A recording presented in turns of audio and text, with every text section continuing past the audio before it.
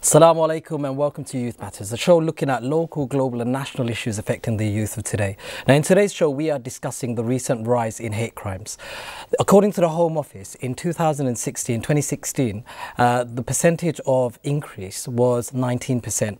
Now what's more worrying is with the recent incidents that have taken place, how high that could be in 2017 and what impact that will have on individuals and communities living in Britain. হইয়া গেছে কত মানুষে attack হইছে মানুষের উপরে আমরা কমিউনিটির মাঝে কত মানুষে গাড়ির মাঝে তারা অ্যাসিড ফালানি হইছে ওটা লইয়া কতটা মাত কত সো ওটা লইয়া আমরা আজকে শো করান আর আপনারা গেছেন জানতাম চাইরান একটা আপনার এফেক্ট করছে নি আপনার ফ্যামিলির এফেক্ট করছে নি আমরা খিতা করা লাগবো আমরা কমিউনিটি হিসাবে সরকার হিসাবে একটা ট্যাকল করবার দায় as always we want to know about your views. What do you think has caused such an uprise in such horrific crimes? And are you someone who's been affected? Do you have family members who might have been affected? If that's the case, then please get in touch. You've got the email on the screen, as do you have the number as well. So please get in touch and tell us what are your views on this. I'm delighted to welcome three guests onto the show to provide different perspectives on this particular topic of discussion. First of all, Abdul Rahim, who is a youth service manager working in the community. Abdul Salam, who is a writer, amongst many other things, and Majida Begum, who's a student representing the view of the youth today. So thank you for coming on to the show. Before we go any further, we will show a video just to highlight some of the concerns and recent incidents that have taken place in our community, and we'll come back and go straight into discussion after the video. British Muslims face more discrimination in the workplace than any minority group. A report has revealed that Muslim men are almost 80% less likely to have a job compared to white, male British Christians of the same age and qualifications. This follows a rise in religious hate crimes. RT's Harry Fear has more. Mina's suffered 4 anti-Muslim hate crimes since her family moved house to North Norwich, the worst of which took place just 2 minutes' walk from her home. Me and my friend Yasmin were walking back from the city and we noticed a woman in the corner and she was sort of mumbling things to us that we couldn't quite understand, and that's when she shouted in my face, "You!" and she pulled my veil down and she pushed me to the floor. But she was also saying things like, "You terrorists, we don't trust you." The 19-year-old's adamant her assailant was motivated by religious hatred, Islamophobia, because of the face veil she chooses to wear. Across the road, there were people sitting on the benches actually, and there was quite a few. It was a bright day. People are outside enjoying their pints or whatever, and they're just sitting there looking on, and then it's clear that in broad daylight there was 2 young girls getting attacked. Islamic terrorism, Islamist radicalization, Muslim extremist. Many Muslims now fear the media climate in which these terms are ever common makes them all the more vulnerable. If there is a national incident or an international incident, you are going to unfortunately have impacts here in the UK at a street level affecting people's lives and online. According to one monitor, there's been a long-term increase in Islamophobic hate crime of around 6% over the past 2 years. And last summer saw an almost 3-fold increase in incidents following the slaying of British soldier Lee Rigby. And now, with the brutal self-styled Islamic State increasingly in the news, the terrorist group's recent barbarity is now being pinned on innocent Muslims here, reflected in anti-Muslim hate faced by Brits online.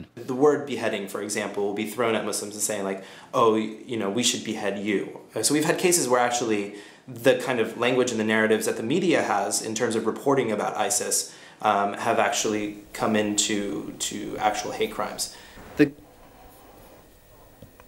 So that was a short video just kind of summing up some of the challenges that our individuals and communities are facing in Britain in this day and age. But Abdul Rahim, I'll start with you. What's caused such a surge in hate crimes in your opinion?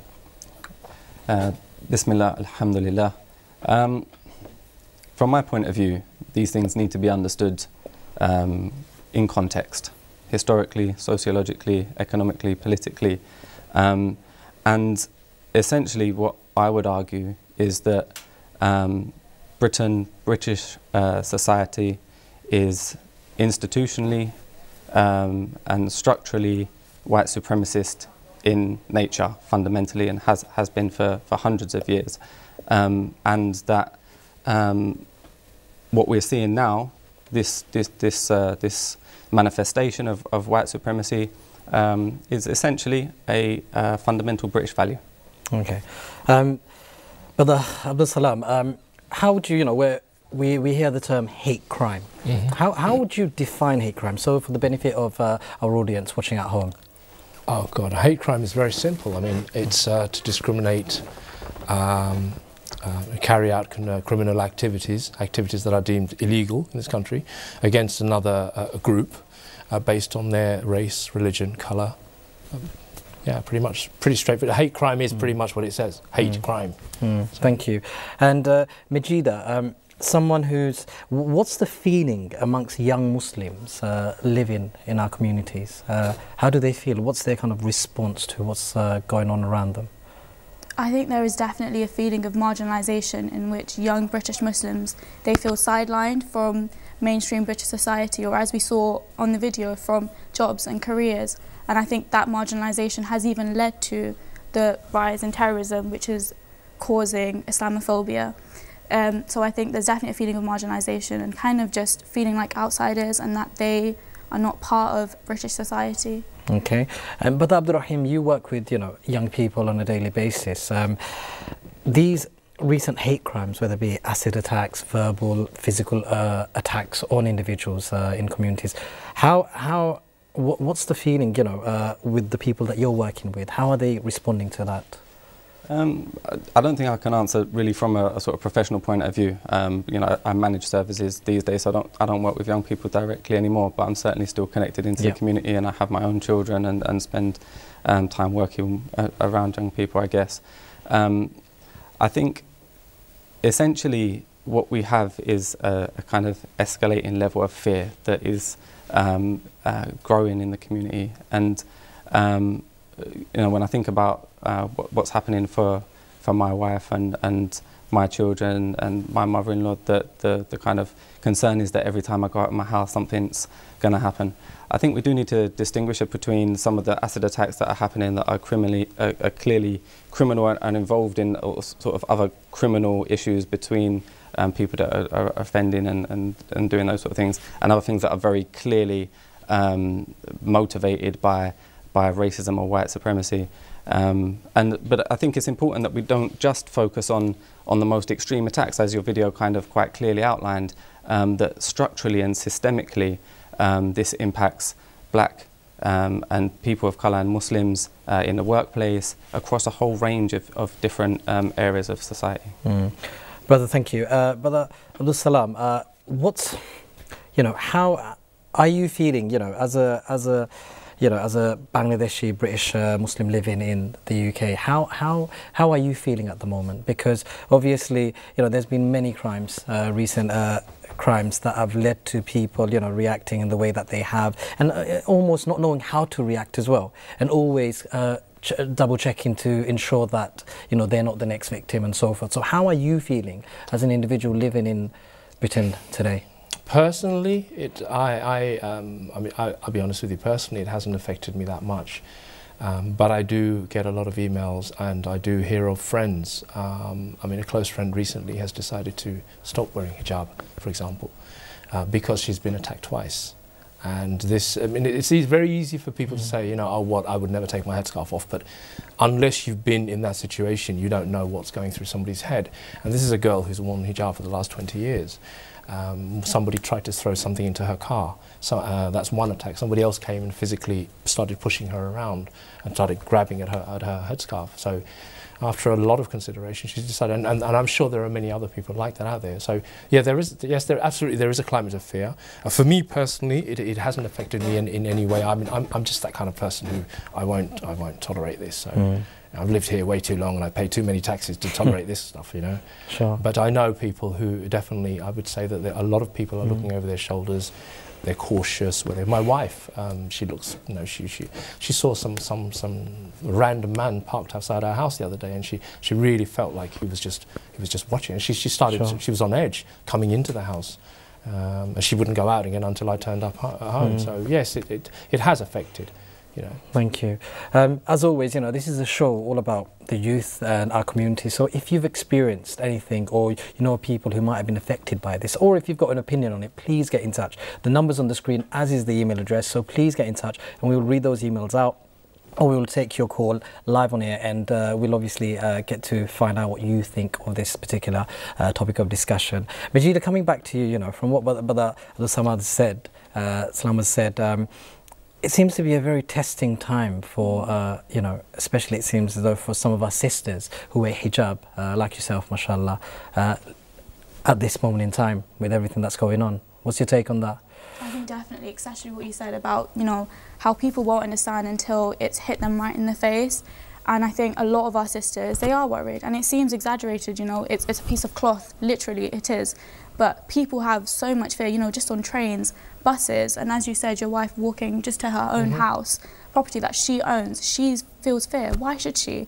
And it's disgusting because we live in London and it's such a diverse city, and we would never have expected this. And the fact that so many people have come to this city for everything that it promotes and what we're being faced with is absolutely ridiculous. And I guess, again, with our sisters, I've heard myself so many people who are hesitant of the clothing they wear or representing their religion because they're scared. Thank you. Well, Abdul Rahim, coming back to you, there's, you know, there's suggestions from some independent groups like Tell Mama, who report that people are more likely to report to them as opposed to the police. What's your view on that? And what can we conclude from?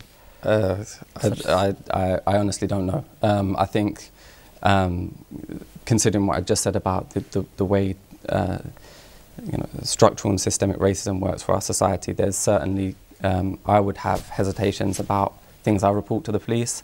I think that the police force has challenges itself, so I might have some reservations about reporting things to the police. People are often afraid to report things to the police anyway.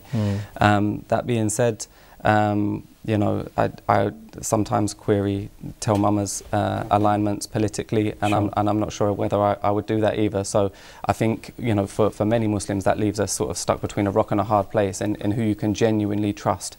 And I think ultimately we as a community and as an influential and powerful community, we have the resources to consider solutions for ourselves, and we need to take the challenge seriously.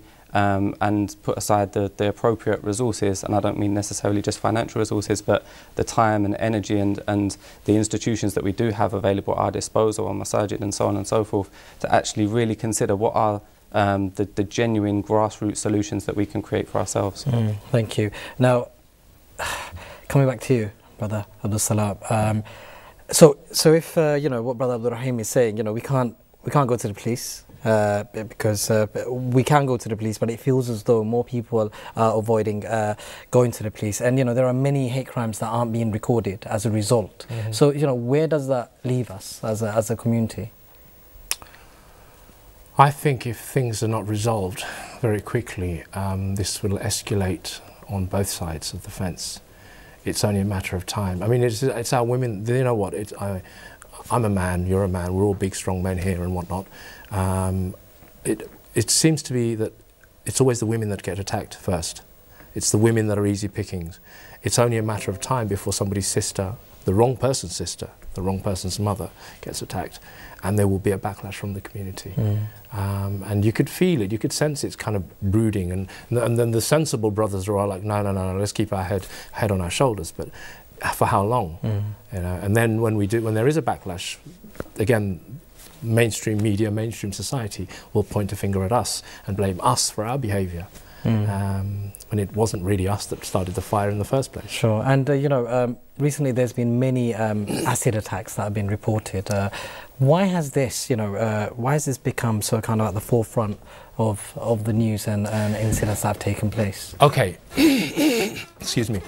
Regarding the acid attacks, I think it's really important to clarify there are two types of attacks here. One is based on hate crime.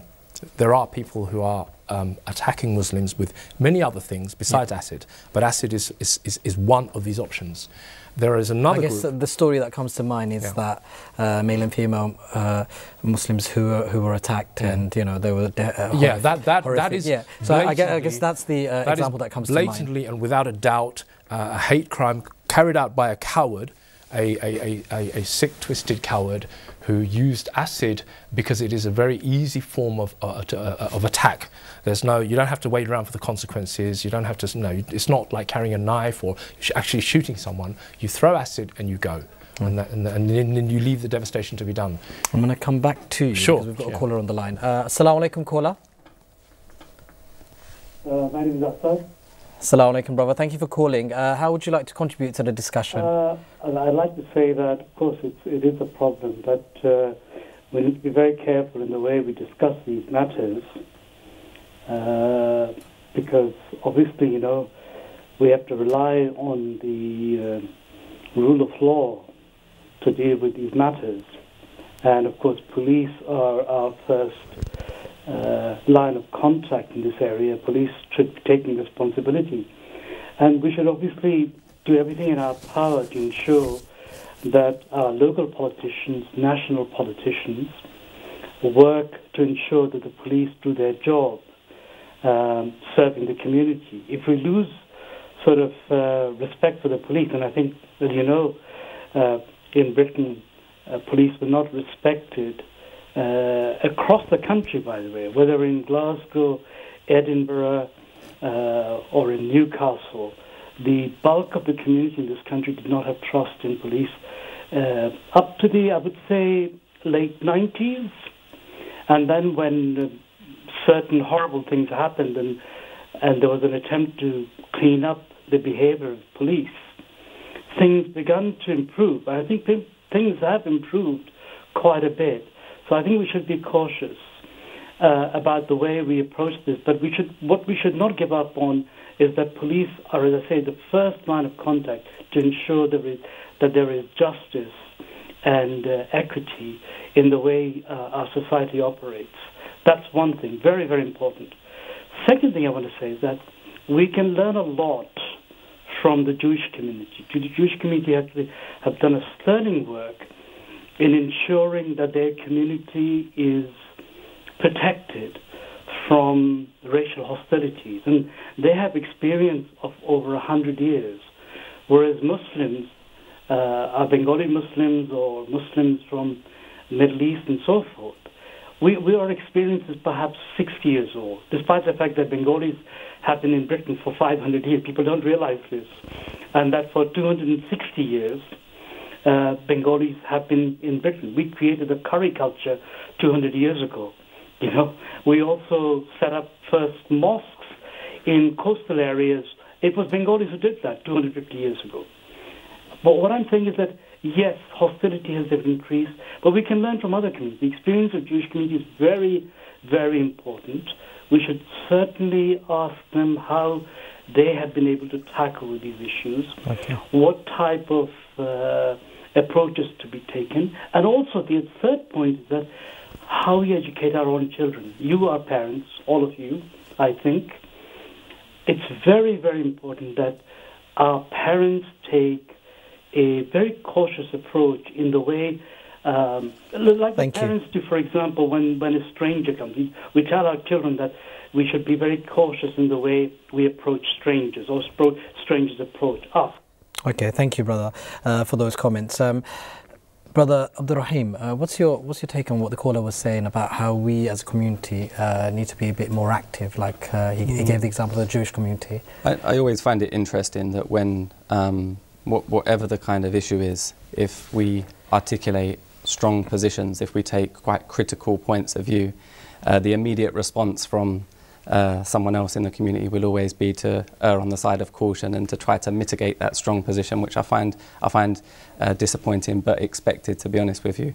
Absolutely, that we should be able to rely on the police. No one's saying that we shouldn't. We absolutely should be able to rely on the police. I guess what we were saying was why is people's confidence not in the... As the brother said, we pay our taxes. and they should be there to provide us with that service.